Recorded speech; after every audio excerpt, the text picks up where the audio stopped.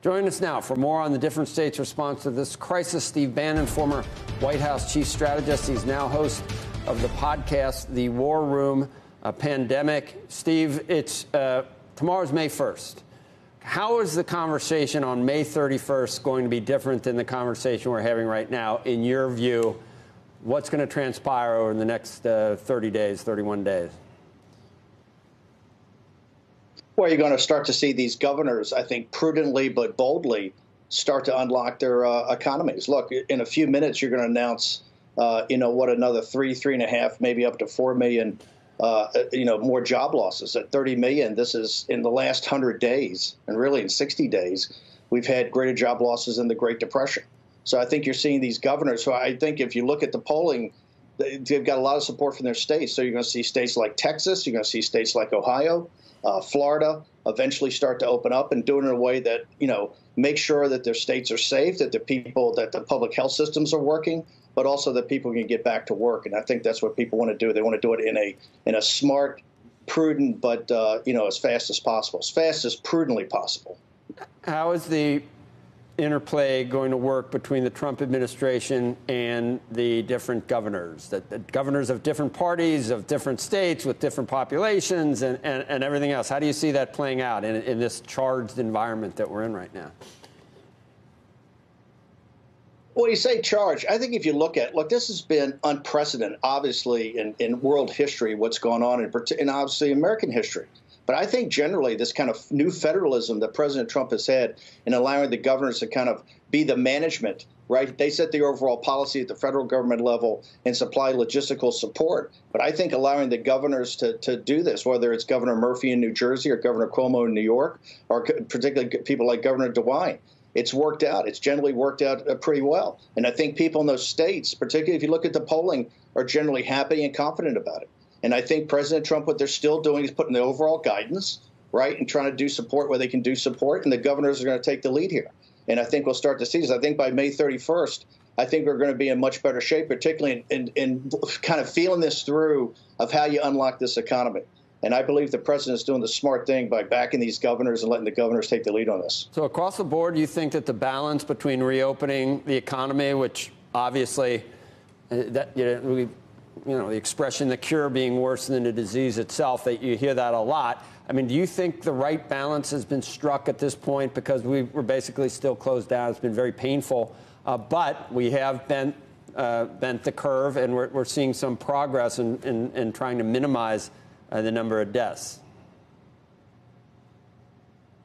Look, as you know, on our show, we started out in January because we realized what a historic event this was going to be, given what the Chinese Communist Party did in locking down Hubei province. Remember, Hubei province is about the size of France with the same, generally close to the same population. And quarantining Wuhan, which is 40% bigger than New York, we knew this was going to be massive. We had actually advocated if you're going to take, you should have a harder shutdown.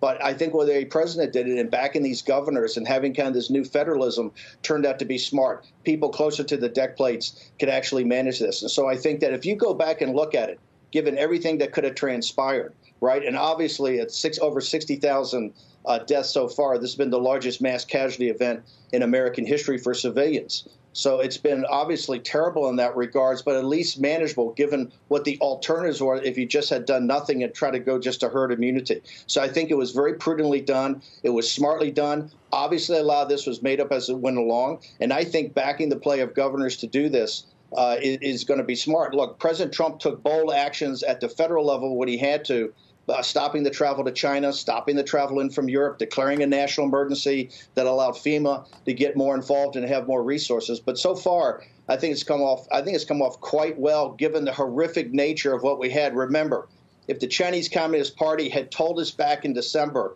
when they knew about human-to-human transmission, they knew about community spread, if they told the world, Southampton University in England says 95% of this will all been avoided. All the deaths, all the agony, and all the economic carnage. Given the fact that that was hidden from us and people lied about it, I think generally everybody, regardless of political ideology, whether it's Gavin Newsom in California or Governor Cuomo in New York, Governor DeWine in Ohio, Abbott in Texas, DeSantis, I think people pulled together and we've actually come through at this point, and now let's get on with it. Remember, regardless of political ideology, the 30 million Americans unemployed as of later this morning when the numbers come out, that is both Republicans and Democrats, but they're American citizens. What they want to do is get back to work. And the governors, I think, at the tip of the spear with the president having their back at the federal level. Andrew. Steve, this is a business/political question.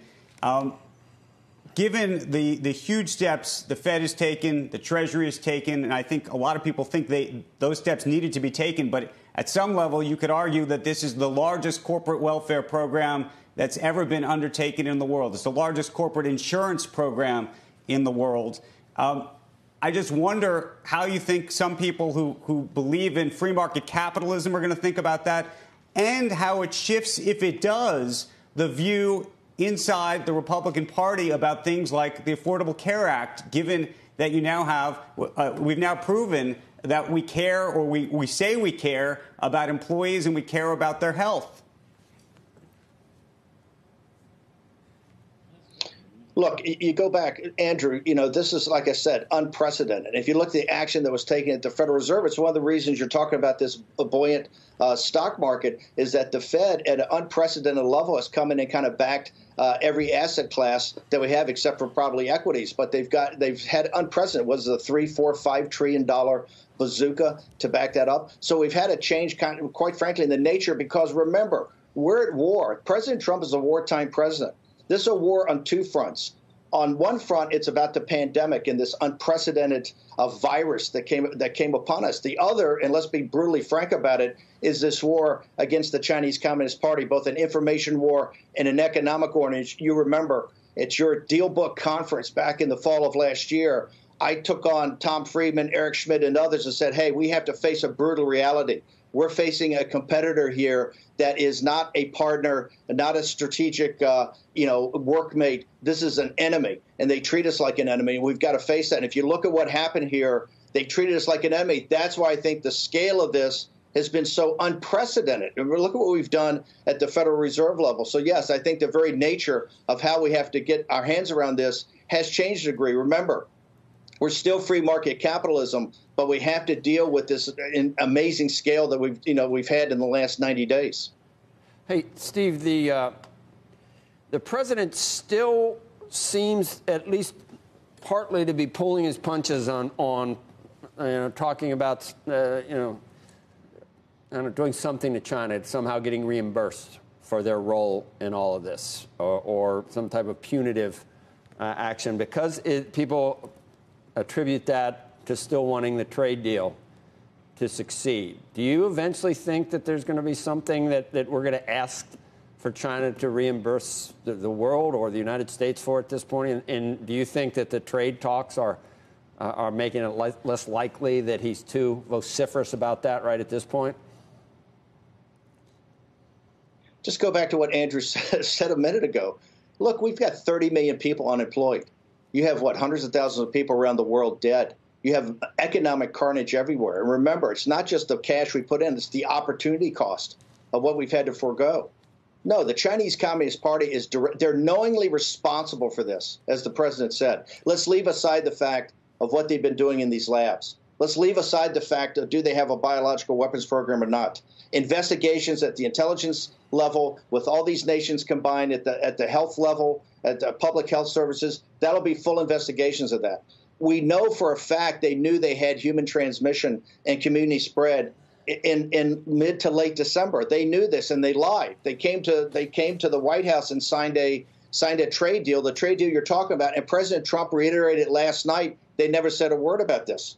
They had the World Health Organization come out on the 14th of January, put out a tweet saying, after consultation with senior members of the Chinese government, the Chinese Communist Party, they've told us there's no human-to-human transmission. These are bald-faced lies. At the same time, they're going around the world vacuuming up in Europe, Brazil, Australia, and the United States, all the personal protective equipment, which is the key part for actually doing testing and also protecting the doctor and nurses teams that were so essential to save lives in places like Italy and in Brooklyn and Queens.